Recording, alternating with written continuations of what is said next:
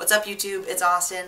I haven't made a transition update video for you guys in a while, so I thought I would do it. Because yesterday was my birthday. I turned 28 years old, which is pretty great. And yesterday was also my 1 year and 5 months on T, and my 6 months post-op. So, yeah, I just thought I'd tell you guys what's going on with the transition. First thing I want to say is how excited I am that my acne's finally clearing up.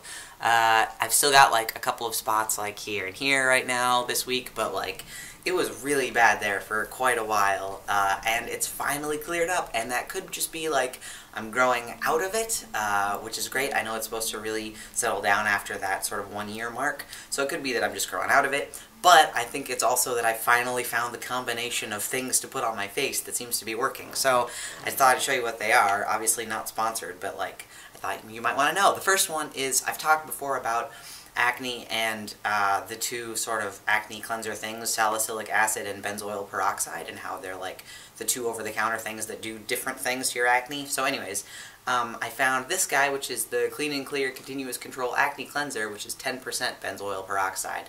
And I just use this in the shower once a day, and that's really helps. And then the other thing is this moisturizer I found, which is super great. It's called the Shea Moisture African Black Soap Problem Skin Moisturizer. It looks like that, and I got it at Target. I got both of these at Target.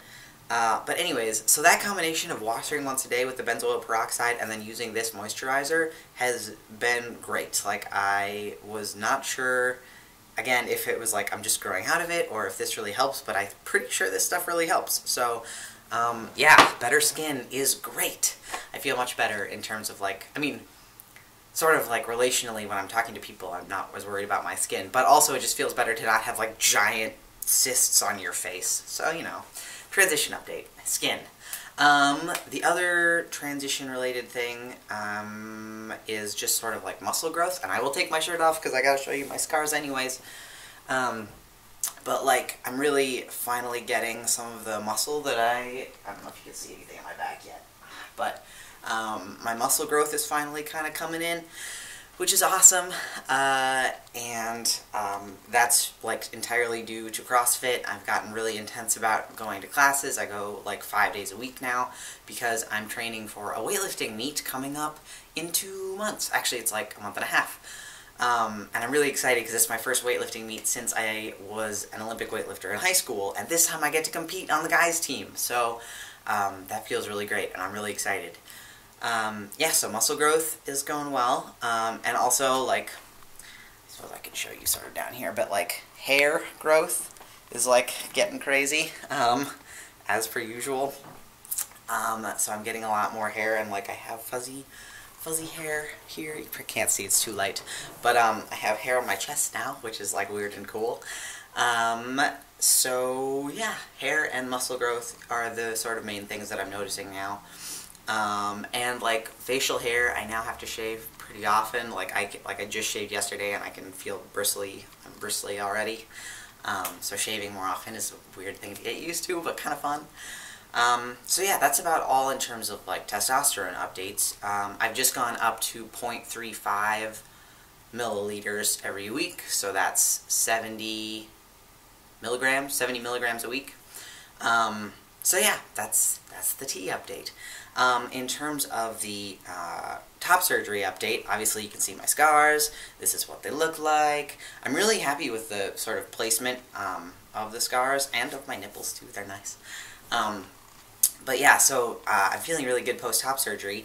I went in for a check-in with my doctor, who's like, she's my general practitioner, my GP, but she's also like, she knows a lot about trans stuff. She has a lot of trans patients, and so and I'm really lucky to be able to see her. She's amazing, but you have to book her, like, a month in advance just to go in and, like, see her at all, so, because she has so many people that want to see her, which is great. Anyways, I went in to see her a couple of days ago, on like Monday, I think it was, or Tuesday, to do a med check-in for my testosterone, and I was like, oh yeah, so I haven't seen her since my top surgery, and I was like, here are my scars, and she said, you look like you've got some keloid scarring going on, because you can see, like, right here, where the scar is wider, and then right here it's kind of raised, and then same thing over here it's wider and it's raised right underneath here. And she says, that looks like keloid scarring. And I was like, okay, I thought like people whose bodies are like, they get keloid scarring. I thought that was like on every scar. It's not just like on certain scars. And she was like, no, it can just be something that happens with like larger operations and bigger scars.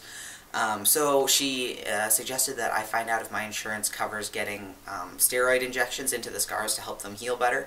So I might do that. I have to check on whether my insurance will cover it or not. It's like a dermatological thing, so a lot of insurance apparently does cover it, which is great. So we'll see about that. I honestly don't feel that bad about them. Like, I know that I know like right here and right here, they're obviously stretched because I do a lot of like overhead lifting. But like, I'm not that bothered about it, to be honest. And they'll fade over time. This is kind of, I think, what it's supposed to look most like right here. You can see how it's like really faded. That's how everything should look. So I don't know why that one spot in particular is better than the rest of it. But yeah, I feel good about it. I feel good about, the way things are looking, and yeah, so that's my top surgery update. The one other thing is that I got a question on a video a while ago from Oliver Noble, and he says, getting my surgery this summer and I have two questions. Does it hurt when they take the drains out, is number one, and the answer to that question is yeah, kind of. It was something that I was worried about too, when they take the drains, so you have drains in after surgery to help any like fluid that builds up in your chest come out, and you have to have the drains in for like 5 days to a week, and then they take the drains out, and I was worried it was going to hurt too. It mostly just felt like a weird burning sensation. It wasn't like, yeah, it wasn't like a ripping or anything. It wasn't like, so don't get freaked out. It was just like a sudden weird burning under my skin. And it was kind of like, ooh, ow, for like a second, but then it was over. It was, I don't know. I feel like if you've had your ears pierced, it's kind of that same thing where it's like a second of like, ow, what the heck, and then it's over. So yeah, that's how I remember it. So don't be too scared about it. It hurts a little bit, but like not enough to get freaked out about. The other thing he asked was, I heard that the surgical vest that you wear for that first week is so tight that you feel like you can't breathe, and as someone with anxiety, that would freak me out. Totally legit. I also have anxiety, so I understand it. We do have to wear compression vests for that, a surgical compression vest for that week after surgery, and it's like, you wear the vest, like they pad you up with all kinds of stuff, and then you wear the vest over that, and it is tight, and it is uncomfortable, and it sucks to sleep in, but it didn't make me feel like I couldn't breathe. Like they did a good job of like compressing it enough to make you feel like everything is like really held tight, so like you don't have to feel weird or worried about it not being tight enough, which was actually, I was more worried about it not being tight enough. It didn't make me feel like I couldn't breathe, is the short answer. I could still breathe, but you do get sort of used to breathing into your stomach, because the surgical vest you wear only goes to about here. So like you still have this whole area of your stomach that you can breathe into, so don't get freaked out. It's totally going to be fine. You can still breathe. Even if you're used to wearing a binder regularly, like if you ever go running in a binder, which you shouldn't do, it's that same feeling where you're just like, I wish I could expand my lungs some more, but like, it is what it is. So yeah, don't get freaked. It's okay. I hope that helps answer your questions. If you guys have more questions about transition-related stuff, feel free to ask me in the comments, and I will pretty much answer, as long as it's like not super rude. Please don't be super rude to people. But yeah, so that's about what's going on with my transition. The only thing that might be coming up is maybe getting those steroid injections, and I'll let you guys know if I do that and how it goes.